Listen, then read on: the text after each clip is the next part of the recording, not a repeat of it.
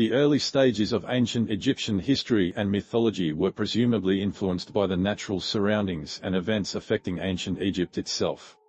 For example, the cyclic pattern of the sun and the seasonal pattern of Nile floods that enriched the soil played crucial roles in establishing the water and the sun as symbols of life. The very geographical core of the ancient Egyptian civilization, the fertile Nile Delta, was surrounded by arid lands and deserts, populated by fringe groups of raiders and nomads.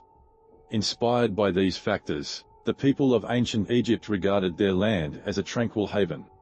Their stable land was fenced by swathes of lawless tribal realms. This essentially created the trichotomy of order, chaos, and renewal, themes that are integral to the ancient Egyptian gods and goddesses. On the other hand, historical events also played their part in shaping the Egyptian gods and goddesses by the end of the pre-dynastic period, circa 3100 BC. This was the age when Egyptian pharaohs united both the upper and lower realms. This in turn made such kings the focus of adulation in the religious context.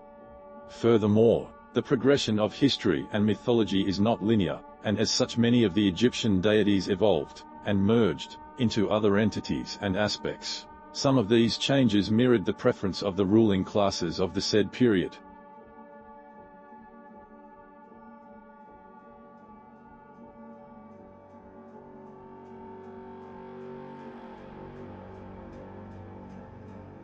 Every mythology tends to start with primordial origins, and in Egyptian mythology, that scope is covered by the ancient Egyptian gods and goddesses, Nun and Nornet, the feminine form. In essence, the ancient Egyptians perceived Nun as the watery abyss that basically held the universe by which the sphere of life was born. This watery mass had enigmatic characteristics, with its depth embodying both nothingness and infinity. It also served as the source of all aspects of divine and earthly existence.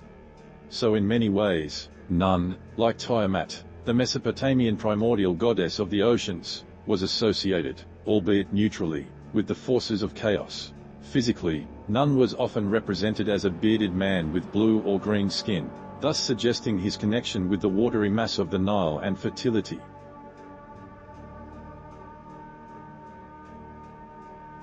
Atum, or Atum, with his very name pertaining to the complete one, was venerated as the creator god of the universe and the ancient Egyptian deities. The powerful host of beings was crafted from his ka, flesh, thus signifying the essence of Atum in all parts of the physical realm.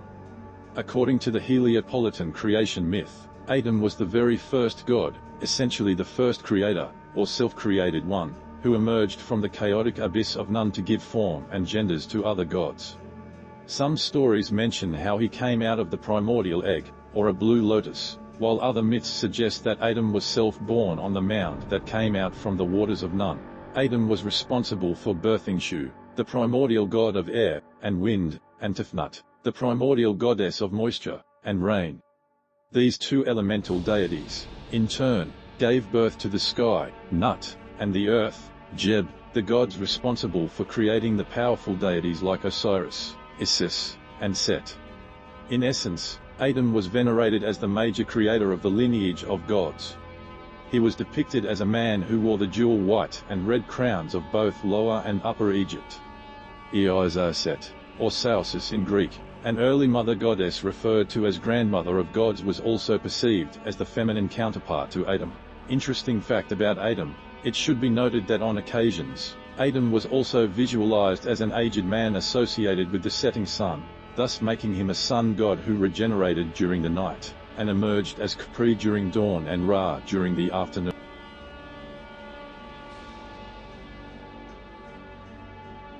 Amun was the divine entity that represented the air and the sun, and was often considered one of the most important ancient Egyptian gods.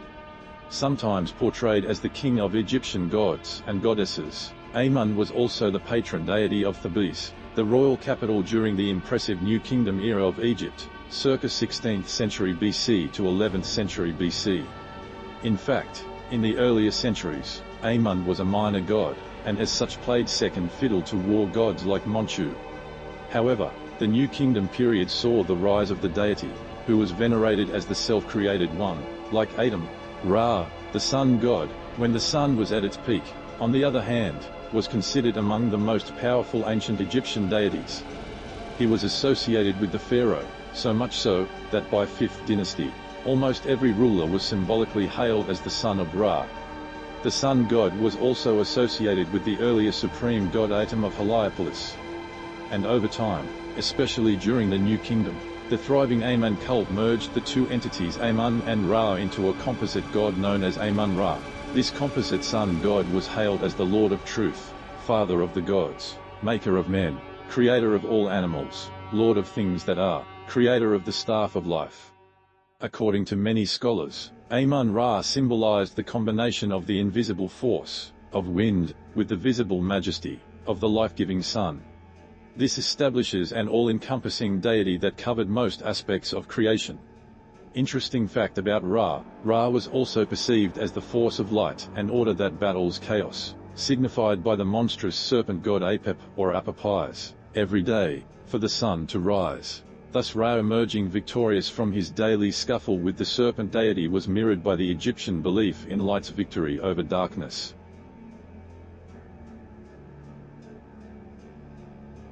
Mut, also called Mot, was often regarded as the wife and consort of Amun during the Middle Kingdom phase of ancient Egypt.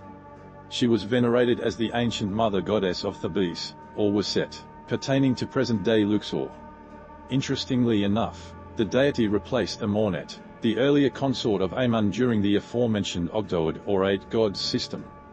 The shift suggests the rise of a new triad of Egyptian gods who were worshipped in the temple of Amun at Ipit Reset, Luxor. This triad consisted of Amun, Mut, and their adopted son Khonsu, the moon god, discussed in the next entry. Consequently, when Amun was merged with Ra, Mut was referred to as the Eye of the Ra, an honorific title held by many successive major Egyptian goddesses. The very name Mut was associated with mother, while Mwt also referred to vultures. To that end, it is probable that the ancient Egyptians perceived vultures as nurturing creatures, which alludes to their motherly nature. In that regard, Mut, as the queen of gods, was depicted as a woman with wings wearing a crown or royal headdress, or sometimes a vulture headdress. She was also represented as a vulture in various hieroglyphs. Interestingly, the mother goddess Mut worshipped at the temple of Amun, was extolled with the epithet, Mut, who giveth birth, but was herself not born of any.